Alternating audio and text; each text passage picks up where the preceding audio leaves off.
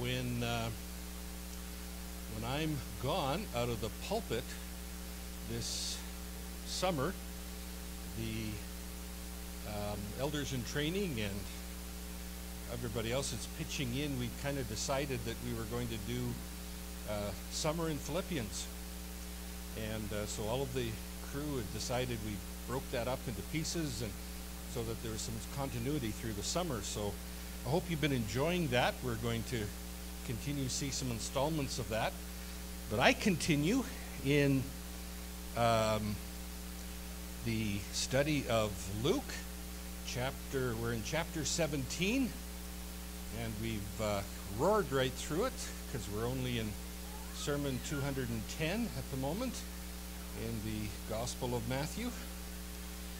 Part of the thing is that there's some of these passages are so wonderful, and we need to explore the depth of them rather than roar over them quick, and so we end up that we don't necessarily cover an awful lot of ground. But my goal is not to cover a lot of verses. My goal is to cover a lot of truth, and so we're going to try and do that. Luke chapter 17, 2 verses. And our 2 verses are verses 5 and 6, but to give you the context, we'll go back to verse 1. And he said to his disciples, "It is inevitable that stumbling blocks come, but woe to him through whom they come. It would be better for him if a millstone were hung around his neck and he were thrown into the sea, than that he would cause one of these little ones to stumble. Be on your guard. If your brother sins, rebuke him, and if he repents, forgive him. And if he sins against you 7 times a day and returns to you 7 times saying, 'I repent,' forgive him." The apostles said to the Lord, "Increase our faith." And the Lord said, "If you had the faith like a mustard seed, you would say to this mulberry tree, 'Be uprooted and be planted in the sea,' and it would obey you." Heavenly Father, thank you, Lord, for this passage. Help us, Lord, to lay aside our predispositions and our preconceived notions. Help us to be taught by what is here, the meaning of Scripture. The voice of God is the Word of God correctly understood and discerned as to what was in the mind of the author, both the human author and the very deity of God, the Holy Spirit, as he inscripturated your word and picked out a particular group of things to say that were going to end up being sufficient, that would be enable us to be fully fitted out unto all good works. So, Lord, we thank you for that. Help us, Lord, to come to a good understanding amidst in a world where there's so many deceptions, where there are so many false ideas. Help us, Lord, to come to what you were intending to communicate very capably from your word. Help us, Lord, to see that in an undistracted and accurate way by your Spirit. Enable me, I would pray, to be clear. Enable me to be helpful, I would pray. And, Lord, that out the end of it, that we would come and we would be appropriately, properly glorifying you for what you have done and said in your word. For we ask these things in the name of our Lord and Savior, Jesus Christ. Amen. Well, we turn again to the study of a fairly long body of teaching in the book of Luke. We see what well might be the start of this one long day of teaching. And the teaching day probably started back in chapter 14, verse 25. "Now large crowds were going along with him, and he turned to them and said to them," and it continues there. That was probably the beginning of that day at some point. And we see that the day continues. For example, chapter 15, verse 1, "Now all the tax collectors and the sinners were coming near to him to listen to him, and they began to grumble. And then there's a whole group of teaching, quite a lengthy teaching, that he then begins in, and we're in the middle of that.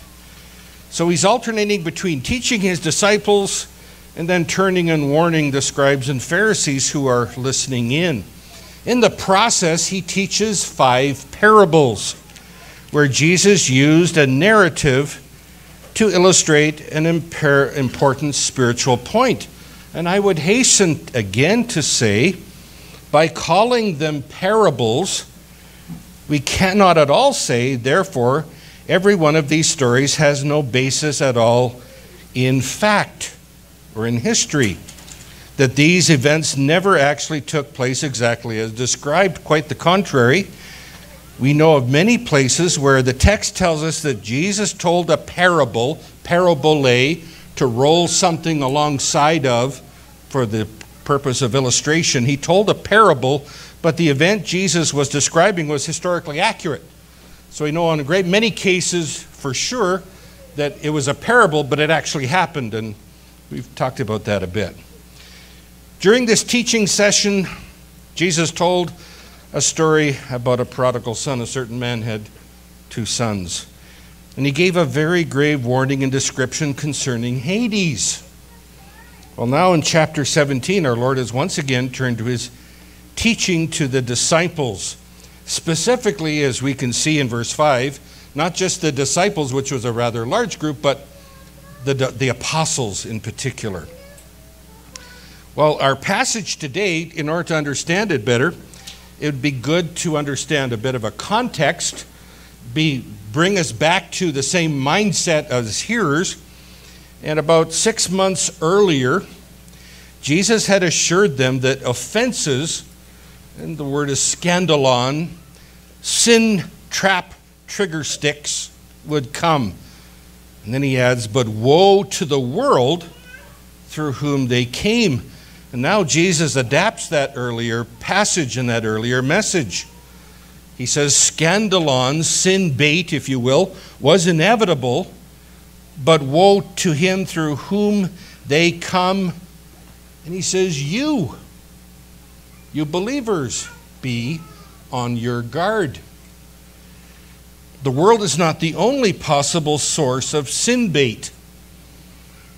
Believers, through selfish, undisciplined, imprudent, reckless living, can cause one of the Lord's micron, his little ones. If you were Scottish, you'd say his wee bairns, his little ones. In fact, he uses a term very often when, for example, when he's calling to the disciples who are out on the fishing boat after his death, burial, and resurrection. He said, hey, you toddlers, and it was sort of an affectionate term that he used of them. But when he uses that term, the micron, the wee bairns, his much-loved toddlers, he says, don't cause them to stumble. Don't cause them to stumble. It would be preferable that your life ended from a human perspective early and calamitously than to be the cause of one of his little ones to stumble. Be on your guard. Watch yourself. Watch your words. Watch your actions. Watch your life. Paul very evidently understood how serious this issue was. He did a whole chapter, 1 Corinthians chapter 8. He says, now concerning things offered to idol, meat offered to idol. Can you eat meat offered to idol? Oh, sure. Sure you can. Oh, but careful. Be on your guard. If your eating meat causes a younger brother, someone weaker, to stumble, don't do it. You go, well, under what circumstance? Well, let's say you and a younger, weaker brother are invited out to somebody's place. And so you're being hosted. And the host says, here, let's have a beefsteak. You go, what are you going to do? Eat beefsteak.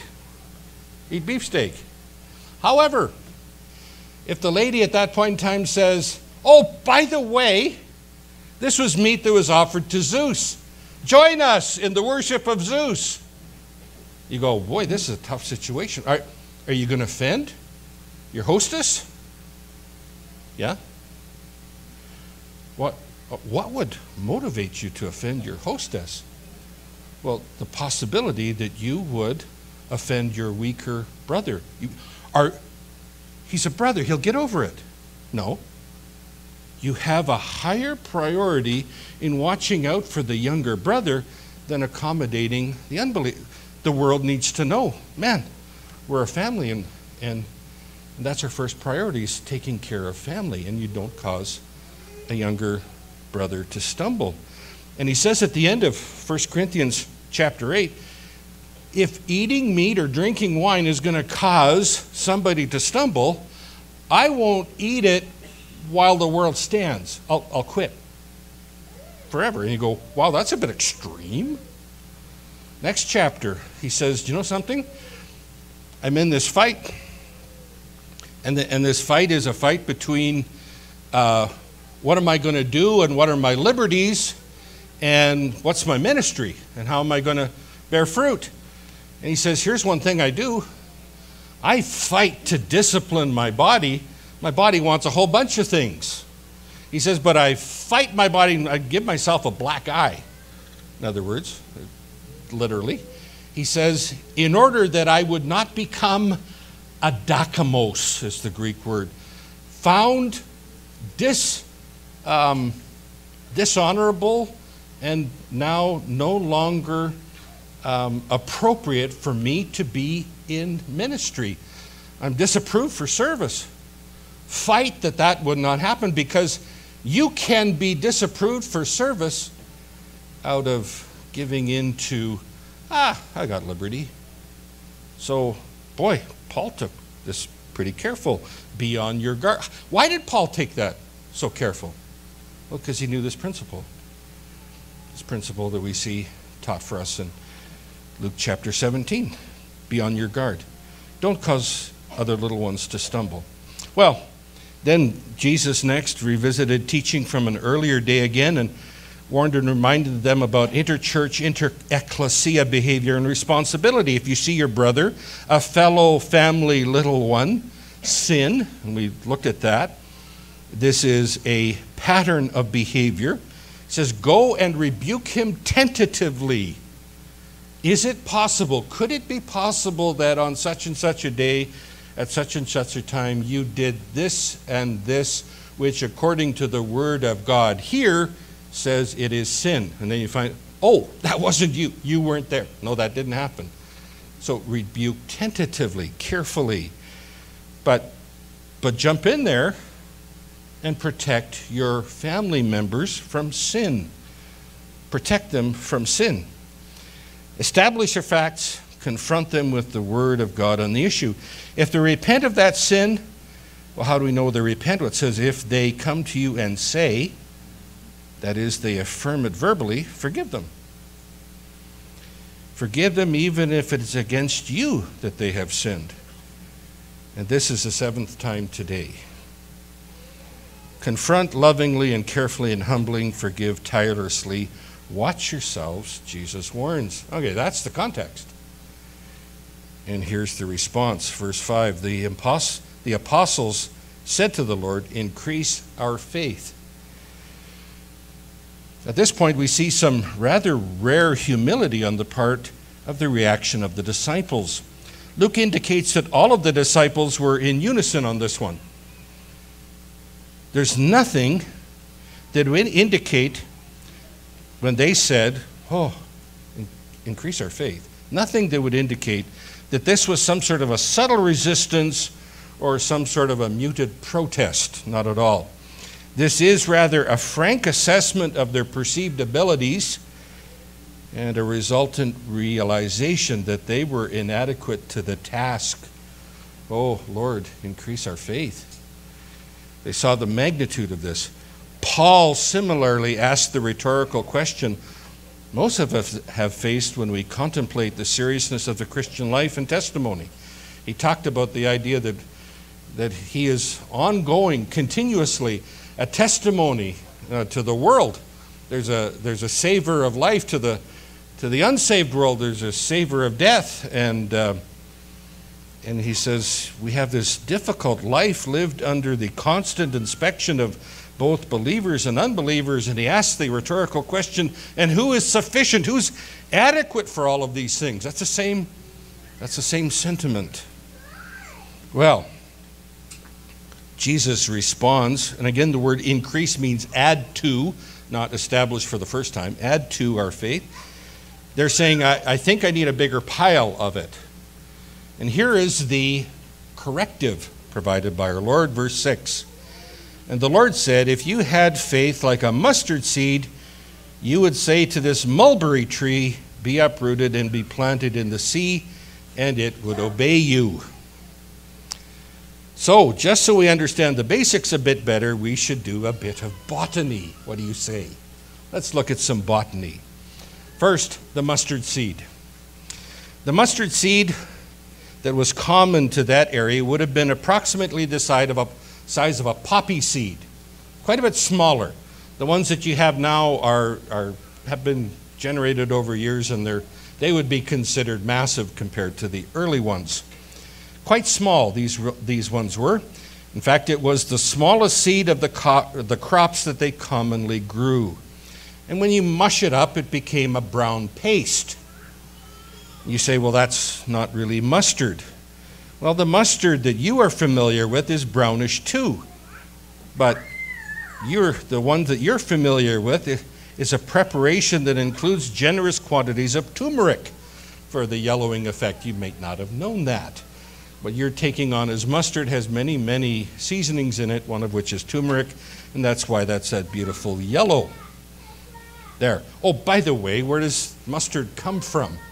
Well, now, depending on who you're talking to, approximately 3/4 of the world's supply of mustard comes from, that's right, Saskatchewan. There you have it. For the world. Interesting. The mulberry tree. The mulberry is a tree that grows about 40 feet tall and has berries that sort of look like blackberries, if you can picture that, and taste slightly like them as well. Now, this tree holds a few other distinctions. Here's the first distinction if you kind of Google this. The black mulberry has the distinction of being the world's fastest moving plant. Selah. It is the world's fastest moving plant.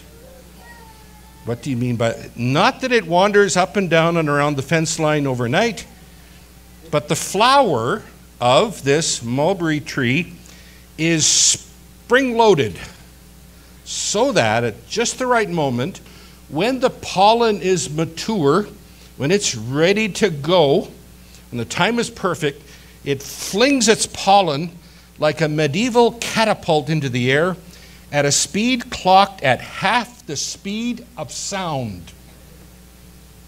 Wow. If you're having a tough time picturing just how fast that is, you evidently have never been passed by a minivan of Baptists when they're in danger of being late for church. And Steve and Ty will thank me that I said minivan in case I just directed immediate attention and just said a van full of. So we didn't do that. So it has that distinction. But also it has one other thing, and that is the mulberry tree has a very extensive root system, similar but far more extensive than our willow tree. Have you ever latched onto one and tried to pull it out by the roots? Well, it would be easy compared to a mulberry. They are renowned for strangling and destroying drain systems and pipes. Even the neighbor's drain system and pipe way over there, it can strangle, get inside of, and destroy at great distances. It is renowned for destroying concrete sidewalks and walkways with their extremely aggressive, powerful, matted roots. As I was doing the reading on this, the rabbis of Jesus' era said that the roots of a mulberry tree could survive 600 years. 600 years of what? I don't know. 600 years. The rabbis were never regarded as particularly remarkable botanists, and they were known to exaggerate, but nevertheless, the tree was renowned for its massive number of deep, tenacious root fibers in its immense crown of a root clump. That's what it was known for. And so, verse 6, he said, if you had the faith like a mustard seed, got a picture of that now, you would say to this mulberry tree, be uprooted. Oh, okay, so now we're getting how that is, uprooted, and be planted in the sea, which is the term usually used for the Mediterranean, and it would obey you. What in the world does Jesus mean? Better, don't respond to it emotively and what does it mean to me? It's irrelevant.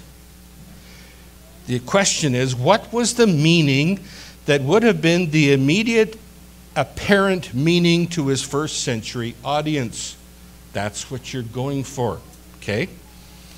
Jesus used a similar expression earlier, as we read in Matthew chapter 17, verse 20. Let's review that again. Matthew chapter 17. Very similar sort of a expression. The context of this is they're coming down from the Mount of Transfiguration. And as they do, they come across a particularly difficult case of demonization of a child. And but it says, and Jesus rebuked him, verse 18, and the demon came out of him, and the boy was cured at once. Then the disciples came to Jesus privately and said, why could we not drive it out? What's wrong with us? And he said to them, because of the littleness of your faith, for truly I say to you, if you had the faith the size of a mustard seed, okay, same comparison, you would say to this mountain, move over here to there, and it would move, and nothing will be impossible to you. Scoot ahead to chapter 21. Chapter 21, verse 21. The context of this is he cursed a fig tree, and it just kind of crizzled up. And they're going, wow, how did that happen? Verse 20, seeing this, the disciples were amazed and asked, how did that fig tree wither all at once? Man, after 3 years, you'd think, oh, we're walking day by day with the incarnate Son of God. We should kind of see this coming, but they still weren't getting it. Jesus answered and said to them, truly I say to you, if you have faith if you have faith and do not doubt, you will not only do what was done to this fig tree, but even if you say to this mountain, be taken up and cast into the sea, it will happen. And all things you ask in prayer, believing, you will receive. Wow. First of all, in these two passages in Matthew, why talk about a mountain? Well, there's the demonstrative pronoun, this. They're standing on a mountain. He's just picking something that is big and impossible, and it's immediately present, and it's demonstrative. This mountain, you can say to this mountain. They're looking at it. The one they're standing on now, okay? But he says, nothing is impossible to you. Wow. What are we going to do with that? That's what Jesus says. So Jesus repeats this simile in verse 21, and he says, and here's the point, do it with no doubting. Mountain cast into the sea. Again, that's a term that usually refers to the Mediterranean. In Matthew, Jesus talks about this mountain. Here in Luke, he's saying this mulberry tree. So now we get the idea. It is what is immediately you can lay your hands on as an illustration when he says you can say to this mulberry, obviously they're doing this right with a mulberry tree right there. So they're standing beside or in view of a mulberry tree. What in the world is Jesus communicating on multiple occasions? Well, the number of suggestions here are deafening. And here's the problem. I feel I have a need to do some deconstructing because this passage is so frequently visited and tortured to death and forced to say some things that the scripture would never say. So I have to do some deconstructing before we say, and this is what it does say. So, what is he communicating? Some have suggested Jesus is being insulting. He's being insulting. If you had the faith the size of a mustard seed, if you had the brain the size of a grain beetle, if your arms were strong as a sparrow's knee. But as we go forward, we see that Jesus is teaching, he's not mocking them. That's not the point of this. Okay. Next suggestion. And this is a big one. And this is what you will hear most commonly. Okay. Everybody, go ahead and show your mettle. Prove your spiritual power by flinging big rooty trees into the ocean or throwing great mountains crashing into the ocean. Everybody, on the count of 3, go! That's what the passage says. There are word of faith types out there who believe or say they believe this is precisely what we're being encouraged to do. Well, you are being encouraged to do, generally, not them. But you're being encouraged to do this, and you are sort of shamed for not trying and accomplishing such carnival feats. Why aren't you doing this?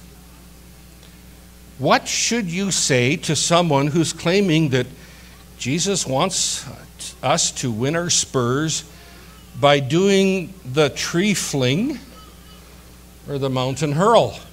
How are we supposed to respond to that? Here's a great response. Wonderful. You first. You first.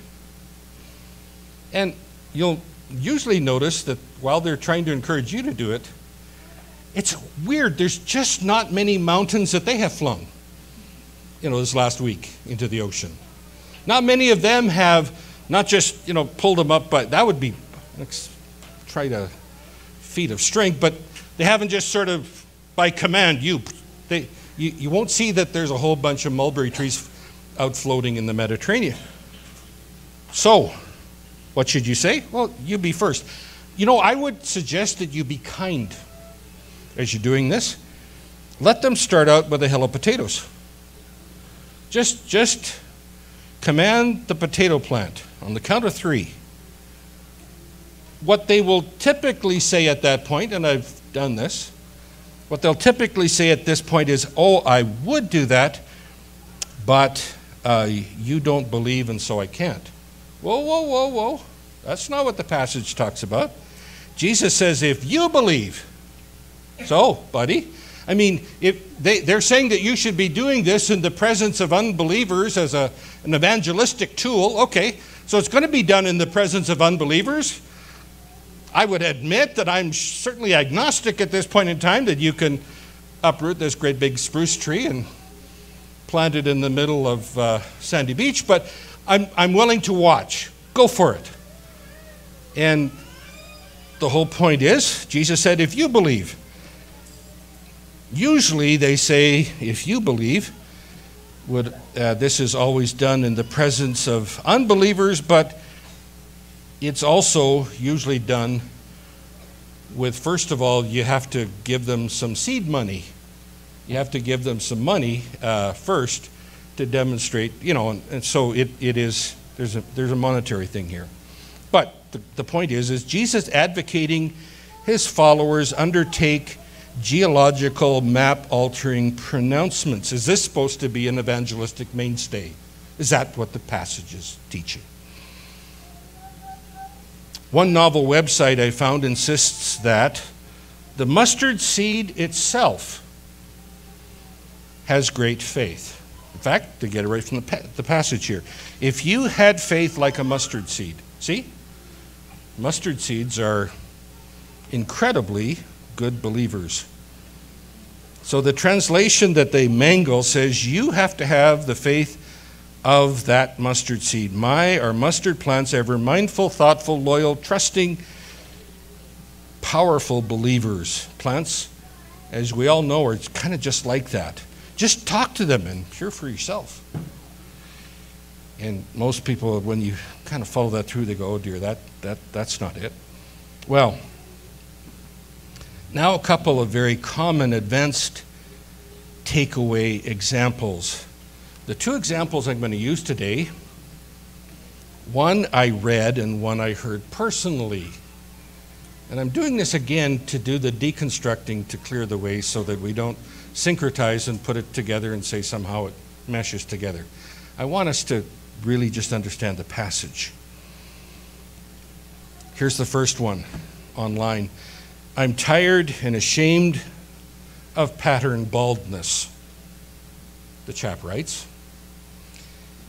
What they should do is just kind of shave it off and it'll look cool. But anyway, he says, I'm tired and ashamed of pattern baldness. And he writes, I'm believing God for the return and restoration of my hair. The issue might be a little different, but the sentiment you've heard before. I'm believing God for fill in the blank. In this case, he's believing God for the restoration and return of his hair. Not, I believe that God could restore my hair. I would suggest everyone who believes in the God of the Bible would believe that, right? We all believe he could. He's saying something different. I'm believing God for the returning and restoration of my hair. Well, at this point, it could mean a number of things. Thing number one, listen carefully. If I believe hard enough, God has to do it. Have you heard that? In fact, it goes on, I have faith in my faith. I believe in my belief. And further to that, my words are as powerful as the words of Jesus. So if I speak the words, it's got to happen. That's what he could mean. Number two, I have faith in my faith. I believe my hair has been restored, but you need the eyes of faith to see it. So I visualize it as I sit there, and I comb it in the fresh air. And very soon everyone will be able to see it. And you go, no, there are people who believe that. And I am believing God that he has already made me a millionaire. I keep on opening my CIBC account and it says, oh, horrible things, but I'm just believing. And I'm confessing. And it is there. We're just waiting for the bank manager to go, hey, look at that. Just hasn't happened yet. Number three, what he could mean is the Word of Faith guy said that God would do it or had done it, and that as long as I don't start doubting it, I will very soon look like Absalom. But if I ever doubt, I'll lose my miracle. Do you know something? Those are, taken those three, the most common place that this verse is taken to. And you go, seriously? Yeah, seriously. Well, let's look at them one at a time, shall we? Number one, which is, I believe that because I have been, that I am a son of God, now I have the power to command, now I have the power to speak, and that it has to come into existence, and like that. May I just cut to the chase on this? That is called pseudo-Christian shamanism. It's a form of witchcraft. In witchcraft, what you're trying to do is come up with words and phrases that obligate the gods to do what I want. With this form of, that is, comes within the Christian church, it is that you learn to do certain things, say certain things with a certain thing in your heart, and you make God do your will. Which again is just the essence of shamanism.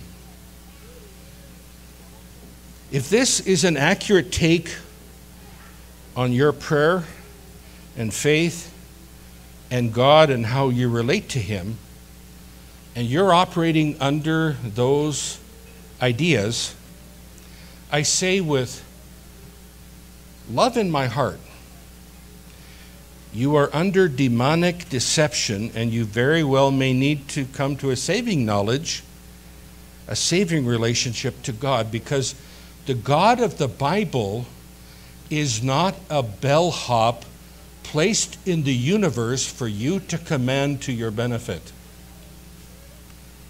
The God of the Bible for a disciple is the one that we joyfully embrace as our master. He tells us what to do, and we wouldn't have it any other way. That's a disciple.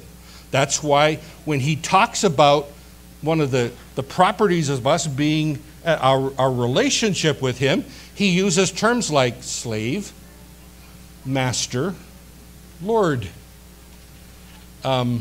He does not talk about God being servant, bellhop, and quick hop at it Jeeves. It's not that. Word of Faith advocates and teachers assure you that the way to get God to do what you command him to do is mental exercises where you have faith in your faith. And they'll teach you to say that in the morning. Faith in my faith. Believe in your belief. If you believe hard enough, you can create and destroy worlds just like God. They teach. You can go into clips and find that. They say one of the things that's required is that you need to believe you are a God. Folks, this is, and I have no reservations about saying it, this is a satanic cult and a satanic deception. You are never to be the source of your own faith. It's never self-generated if it's authentic saving faith or authentic sanctifying faith. You are never to be the object of your own faith. God is always to be the object of your faith. You are to believe God and the sure and sufficient source of what he wishes you to believe is in his word, recorded for everyone to study and reason through together. Most importantly, you are to believe what God has said in his word. He is the only sovereign and potentate, not us. What a wonder, what a goodness that he doesn't share those incommunicatable characteristics with us who are fallen. That's so wise, that's so good.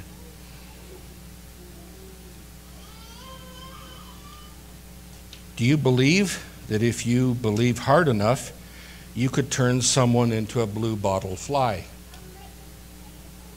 I've asked that question to people in this group, and they'll say, well, no. Well, yeah.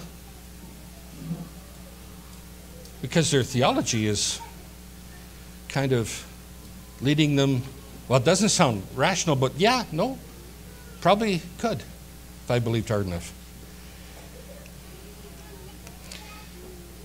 Second question, would you like that kind of power?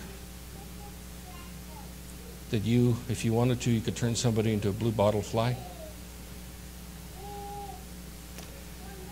Do you want the power to lift up the space fighter jet like Yoda? Or lift a mountain covered with people as some sort of a personal power show? That's the heart of shamanism, witchcraft, disguised in Christian lingo, stolen from mangled Bible verses, isolated from their context, and crafted by Satan. If you're believing those kind of things about yourself and your words with much humility, but with love in my heart, I would plead with you, repent of the blasphemy that you have the power and self-determination of God. Repent of believing that words spoken by you ever have the same power as words spoken by God or were ever intended to be. It's blasphemy, first of all, and then it's sheer madness I mean, it is sheer madness. Plead that God would deliver you from this. Okay, number 2. In my faith, I believe my hair has been restored, but you need the eyes of faith to see it. So I visualize it, I comb it, and soon everybody will see it. This is lifted right from the pages of an unsaved cult. The movement is called Christian Science, and it was founded by Mary Baker Eddy. It has an inadequate understanding of God. It is non-Trinitarian. It has an inadequate standing of the sacrifice of Christ, completely unbiblical. It has a completely unbiblical understanding of how you get saved. The movement is called Christian Science, but it's a little bit like grape nuts. It ain't Christian and it ain't science. It's not a church of believers or for believers. It is occultic and it's sheer madness. Number 3, the Word of Faith guy said that God would do it or had done it, and that as long as I don't start doubting it, I will very soon look like Absalom. And if I ever doubt, I'll lose my miracle.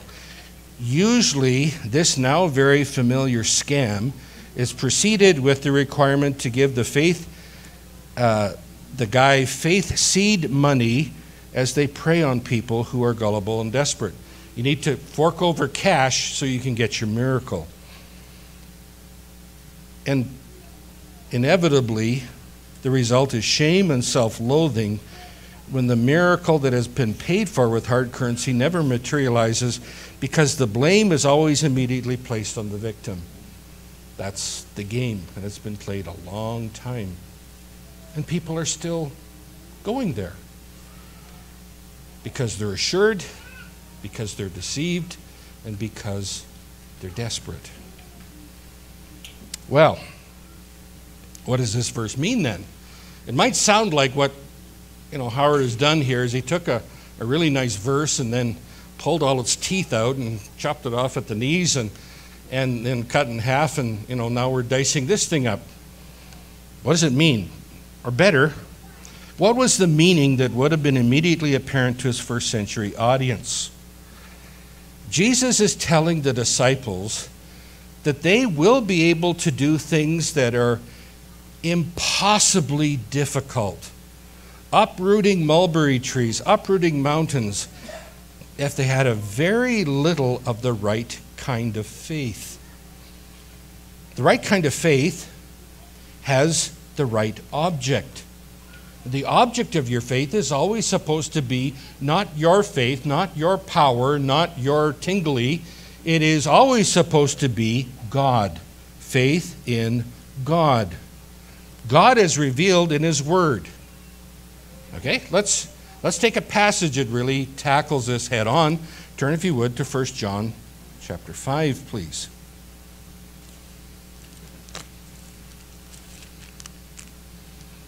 1 John chapter 5.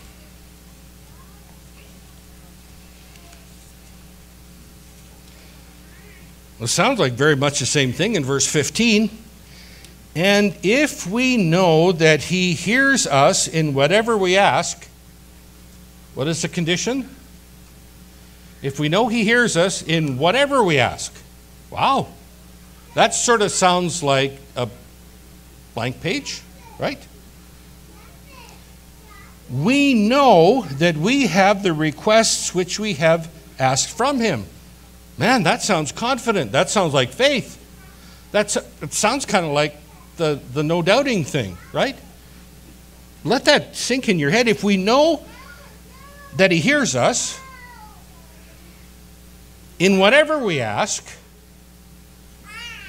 Selah, we know that we have the requests which we have asked from Him.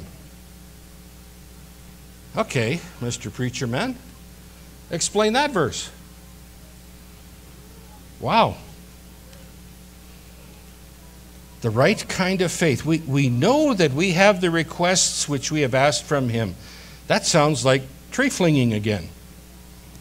And I mean, this is written by John. John was on the mountain when Jesus talked about moving the mountain.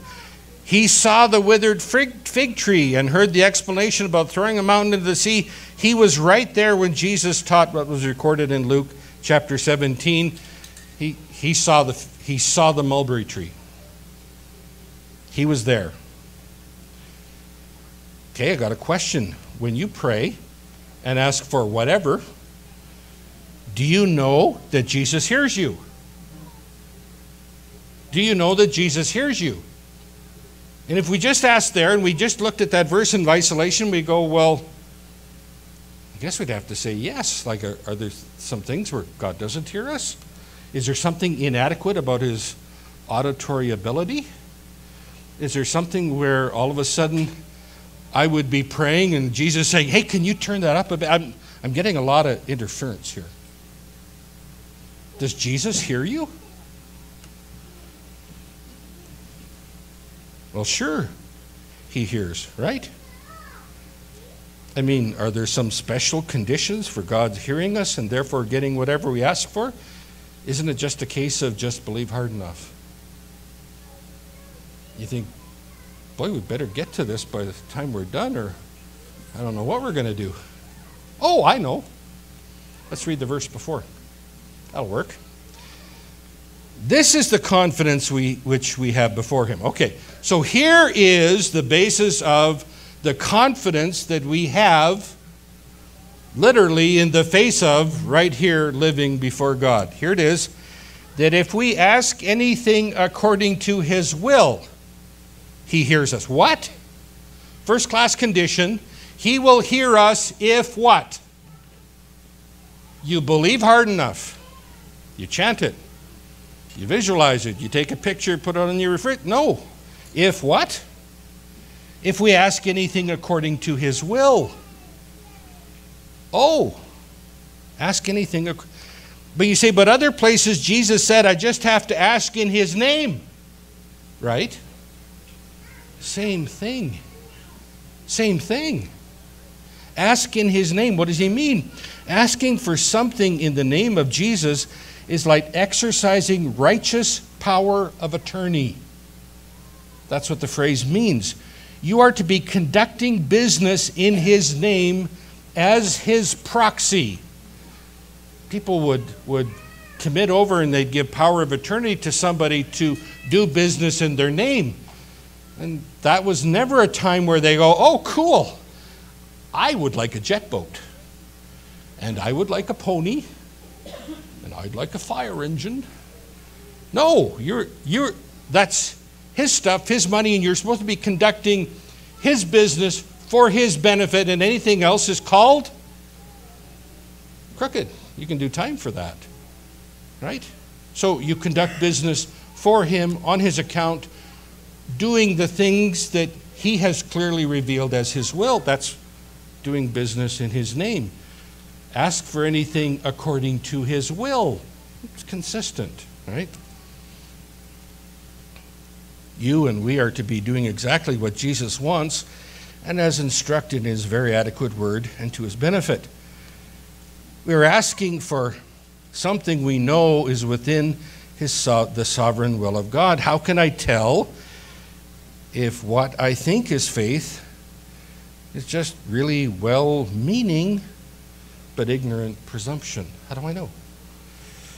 Well, let's employ this principle on my second case. First case, I'm believing God for more hair. This one is closer. It's all too real. I'm just going to pick one case because I've had this happen a few times. But a chap was talking to me, and in the conversation said, I'm believing God for the salvation of my wife. I'm believing God for the salvation of my wife. Now what are you going to do with that? As I questioned further, it became clear that he was not saying he believed God could save his wife. Anybody here believe that God could not? No, we all believe God could save his wife. That's not what he was saying. He was working hard, digging down deep, and willing with all his might to believe that God would save his wife. So here's how we proceed. Did God promise a believer in his word that he would certainly save their spouse? Did he? Is there something in the Word of God that I can dig down deep on and be absolutely convinced that God is going to do this? Well, matter of fact, just quick for a moment, keep your finger in 1 John chapter 5, but let's scoot back to 1 Corinthians chapter 7. As he's talking about this difficult situation of a mixed marriage, in 1 Corinthians chapter 7, verse 15, oh, I'm on the wrong page. Here we go. He says, "Yet if the unbelieving one leaves, let him leave. The brother or sister is not under bondage in such cases, but God has called us to peace." I thought he was supposed to pray and believe and that God was going to save his wife. Well, matter of fact, it says, "For how do you know, O wife, whether you will save your husband, or how do you know, O husband, whether you will save your wife?" And it's a rhetorical question with the assumed answer, you don't. You don't. So, the issue was for that gentleman, he'd been taught a theology, but his faith was rooted in a fond wish. It was not rooted in a verse. So in your prayer, the thing you're trying hard to believe, is it rooted in a fond wish or is it rooted in a verse? That's a good clearinghouse question to ask.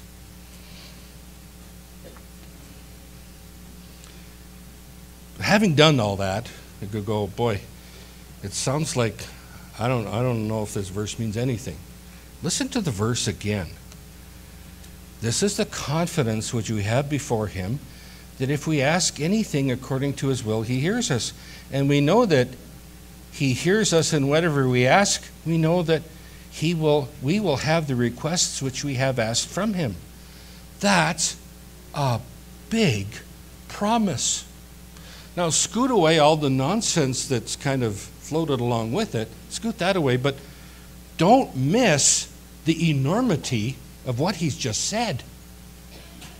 If you ask for something that is within the will of God, you'll get it, even if to mankind it's impossible.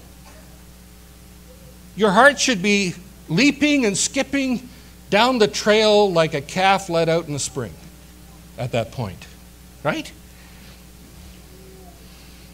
Whatever we ask, we have.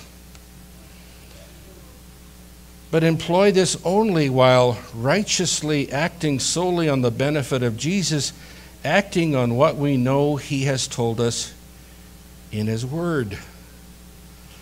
I'm going to give an illustration. I hope it's helpful. It's going to be lesser than the illustrations here, but back in the day when I was a younger man, I had that phase where I was doing oil field work and I was doing a lot of dirt work.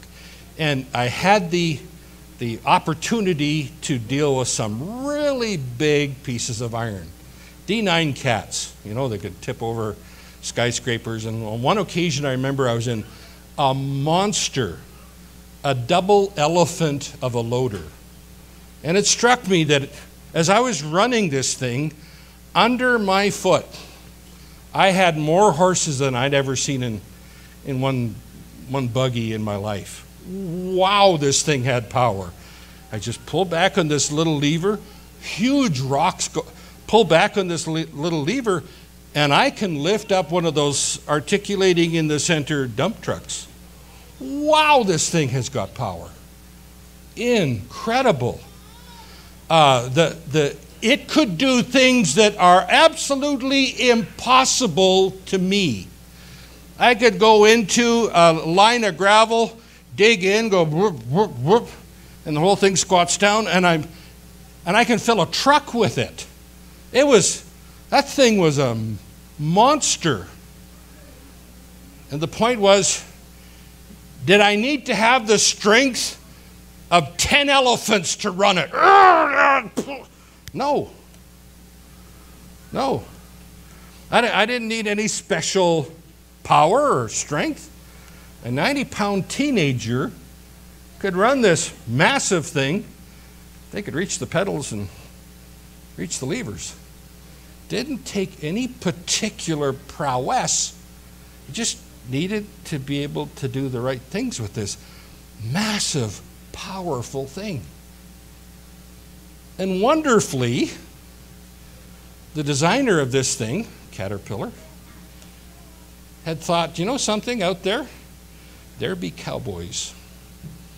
There's a few guys out there that are cowboys at heart. And they feel all that power under their foot, and they go, I can do anything. And so they say, I'm going to feel the power.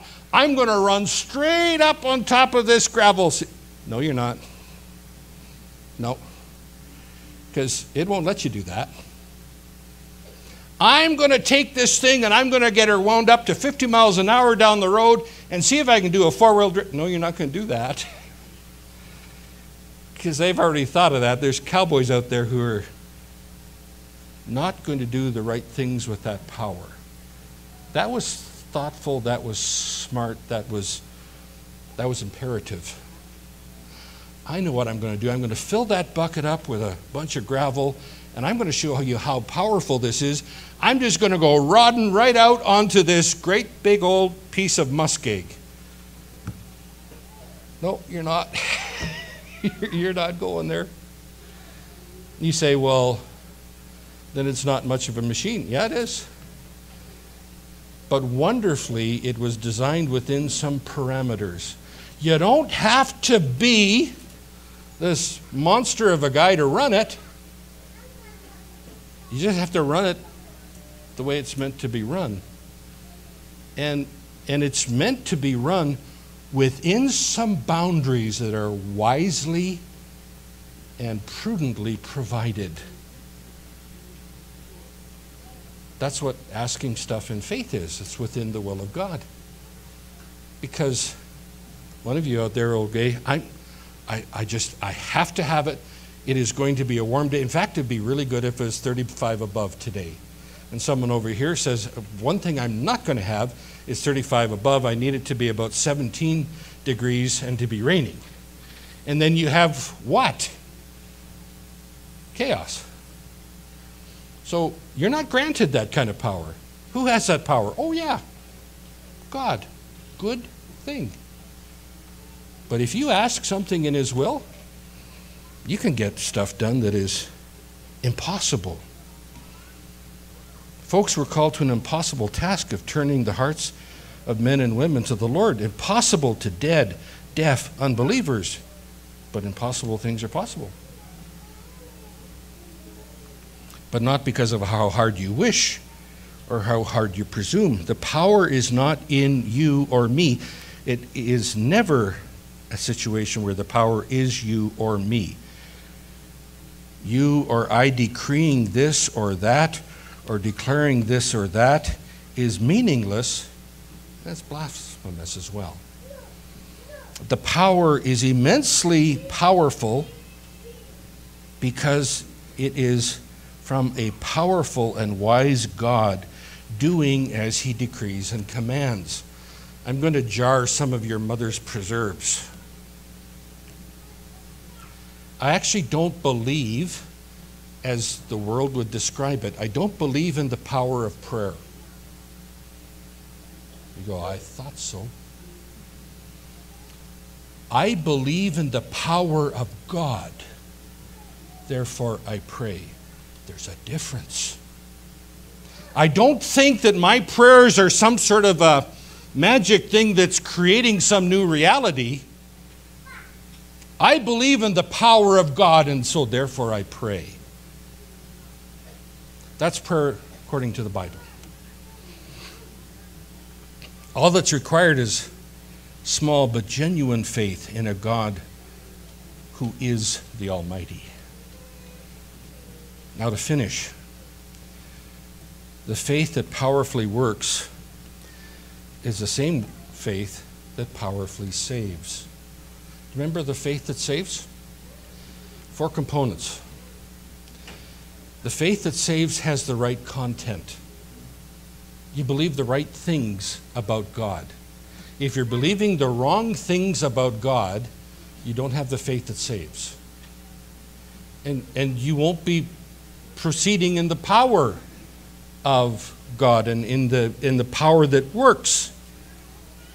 It has to have the right content.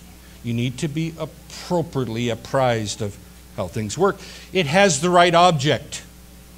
My faith always has to be in God and what He said He's going to do, not in what I presume or what I proclaim or whatever. The faith that saves and the faith that powerfully works has the right source. I don't get it out of my imagination or what I dream up. I get it from the Word of God. That's what I know is the Word of God. I know that that's the will of God. Go there. And the faith that powerfully works is the one that yields the right response, and that is, I acknowledge, I work on the very basis, on the continuing assumption Jesus is Lord. I'm here to serve my Lord and Master, not make God do what I want. He's the Lord and Master. I don't try and master Him. Trying to master Him and get Him to do what I want is called shamanism. It's the occult. Me having it where I submit and yield to what God wants and do that joyfully, that's Christianity.